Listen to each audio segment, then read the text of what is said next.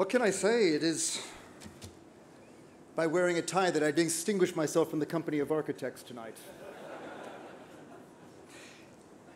It's a very sad honor for me to be accepting this prize tonight. But I'll put the emphasis on the word honor because to be associated with Zaha in any way has just been such a tremendous honor to me and to my colleagues. And so I can't help but say the name Zaha with a sense of celebration. And so tonight we celebrate. Now, I'd like to just tell you a story that rather captures the story of our building and of my friendship with Zaha. It goes back nearly 2 decades. I was introduced to Zaha by her brother, her late brother, Fulath, who came to our Middle East Center in the late 1990s to edit their father's memoirs. He was an established political figure in Iraq under the monarchy and just after the revolution.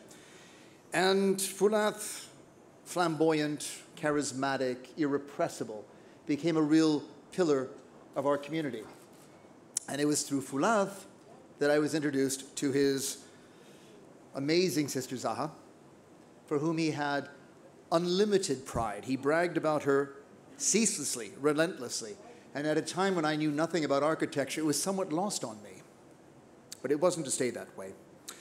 Ever proud of his sister, Fulath drew her into his new community at the Middle East Center in St. Anthony's College in Oxford University. And through him, I was drawn into her amazing world, a world of openings and of exhibitions. I remember going to the Design Museum for that fabulous show that they put together of her work, for the opening of Maxi after a decade's wait. So there was a sense of great excitement in keeping the company of Fulath and his kid sister. But I have a sense that I was invited to a lot of these things because, you see, Zaha adored her brother Fulath. And I'd get invited because if I went, she was convinced that Fulath would go as well. And so in a way, I became something of a kid brother even before I became a client. In 2003, I took full advantage of our connections to invite Zaha to come and give our big annual lecture at the Middle East Center. And I look back on that with so much embarrassment because it is a rather parochial affair. And here we had the greatest star of architecture come to Oxford. And it was in the response of a vast group of strangers who flooded our lecture theater, people I'd never seen at a Middle East Center event before, but was soon to learn was every architecture student within 400 miles of Oxford, who, hearing that we had Zaha, descended upon us. And in 2006, our relationship took a dramatic turn when we had the opportunity to commission Zaha to actually do a new building for us.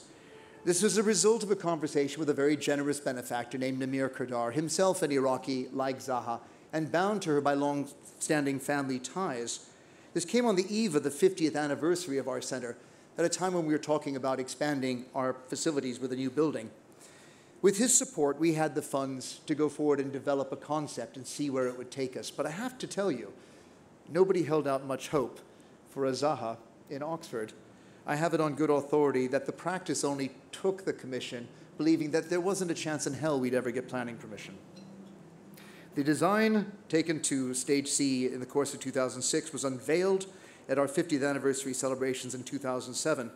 And rather like the lecture that Zaha gave in 2003, when these designs were unveiled, it was to the bemusement of our community. They simply didn't know what to make of a Zaha building, to try and get their heads around the curves, the shapes, the space, and how it might all hold together.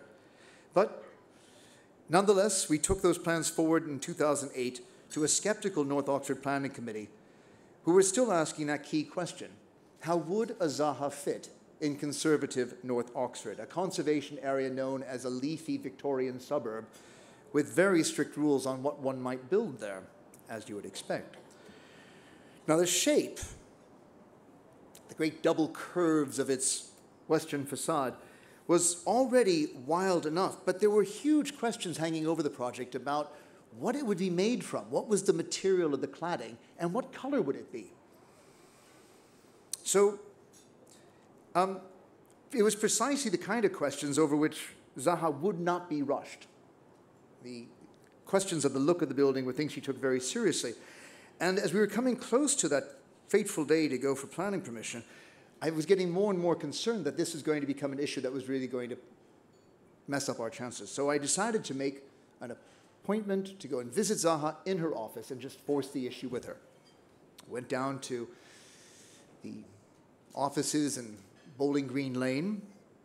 She agreed to see me, but in the course of that day, I must have met with every architect in the practice except Zaha, who very artfully dodged me the whole day.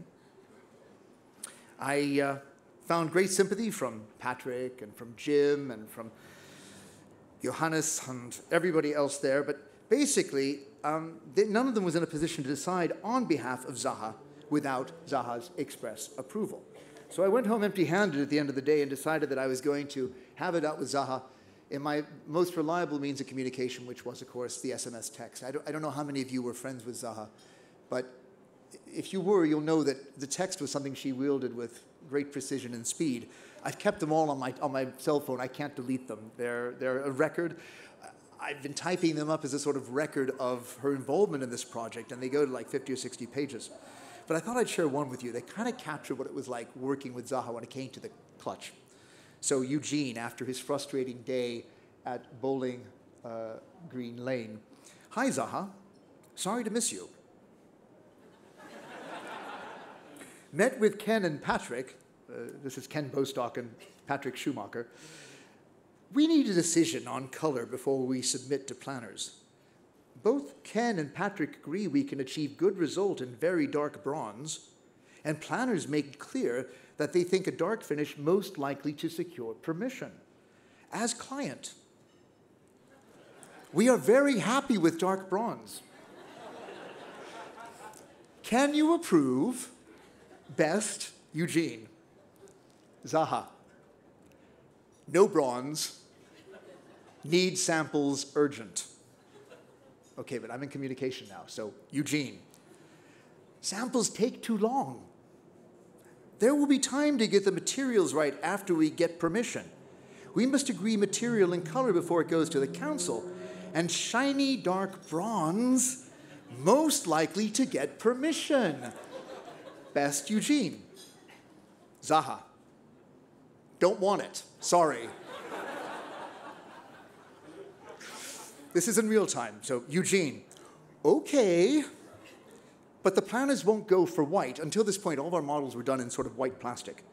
What are our options?" E. Zaha. White. Now, at that point, I knew that the text was failing me as a mode of communication. So I suggested we continue talking to each other on the telephone like normal human beings. Zaha said, "Okay, I'll call you later." And I said, "Anytime, thank you." Now, here's the clincher in this story, because everyone will tell stories about how Zaha could be frustrating or infuriating or whatnot. But she really wasn't. This was an issue that meant a great deal to her. It really mattered to her what the look and the feel of the building would be, and she didn't wish to be rushed. Nor did she wish to be unreasonable. So about 20 minutes later, I get another text out of the blue from Zaha. She goes, "Okay.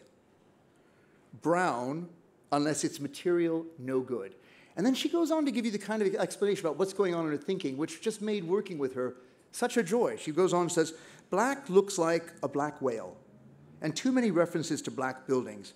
So she says she would approve glass in dark color or metal in any color, but not going for dark, fake material. It really mattered. The materiality, the look, the detail was absolutely everything to her. And for that, I think, we've only got Zaha's sense of perfection to thank for the final result we got. In the end, we did go to planning without having decided what the color or the material of the building would be.